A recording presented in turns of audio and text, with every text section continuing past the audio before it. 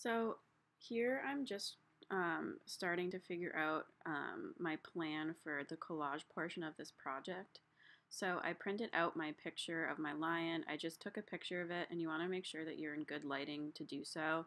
And then you're going to print it. I printed out a few copies so that I would have enough to take up a good amount of room in the middle of my 11 by 14 piece of paper. So right here, I'm just deciding what I want to do with my collage, and you can see that I wrote wing because at first I was thinking about maybe doing a bird because I love birds, and I also love wolves, are my other favorite animals. So I was kind of in between those two things, and I saw that shape that I outlined on the side and thought maybe that could work as a wing. So right now I'm just showing you that two ways you can break it up is you can break it up into big sections like I did with the little wing bit on the side, or you can go in and outline the colors. Like right now I'm outlining yellow, and then you can outline brown and cut those up and break out throughout the whole piece. So do this throughout the whole painting and then separate them into piles, so then you can select from the piles to start building up your subject matter. So I decided to break mine up into different piles. So we have the brown pile on the right and the pile of white pieces on the left, and then on the bottom we have the yellow pile. And I decided that I wanted to make a wolf because I thought that'd be a pretty cool transition from lion to wolf because they're kind of similar looking and they're both my favorite animal. So I'm just showing you that I did that right here.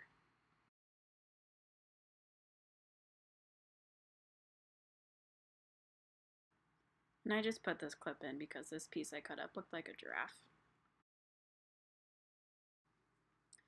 So now I'm just taking a piece of the white paper that I had separated, and I'm just drawing some eyes that I'm going to be using to make my wolf, just so I have a little bit of an outline for the finer details that I'm doing. So I'm just putting that and placing the eyes where I think I want them to go, and I'm just planning it out a little bit before I start gluing, and then once I think things look okay, I'm going to start gluing them down.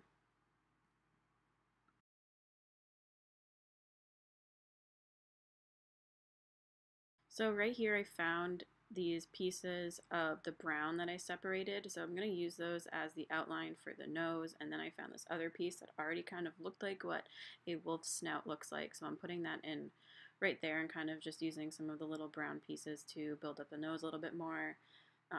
Right there I was just measuring where um, the the bottom of the snout will go, like kind of where the mouth is, and where the whiskers will be and everything. And then here I'm putting in some of the brown for the details in the eyes, and I'm just using my paintbrush and my glue to start gluing the things down that I know I'm going to keep.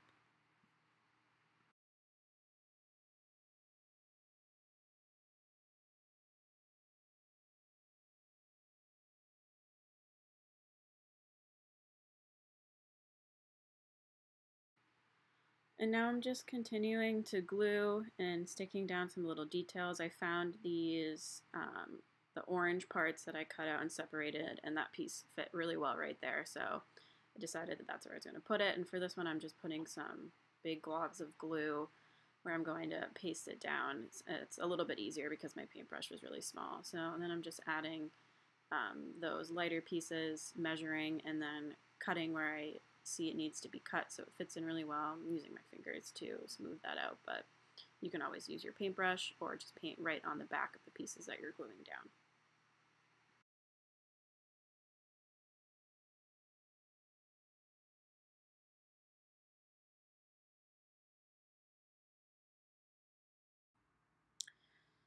So now I'm just starting to build up the face. You can see that I added some more of the light orange yellowy color to the bottom of the mouth, and now I'm just laying out where I think the edges of the face are going to go, and I just panned up a little bit to show you that I did the same thing for the ears and those two big pieces right between the eyes, just to give it some more definition and make it look more like a wolf.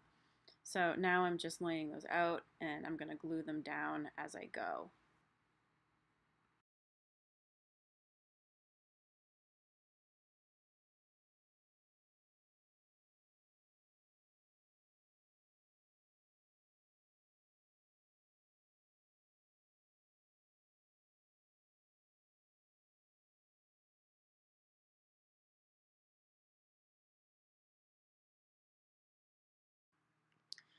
So this is my final product for my collage, and um, I basically just kept using the darker pieces to outline and then filled them in with the printed out pictures of my painting. So I wanted to keep one side kind of busy looking and the other side with a little bit more of the paper showing through. So that's what I did here. I think my favorite part are those two lion heads that are kind of adjacent to each other at the top.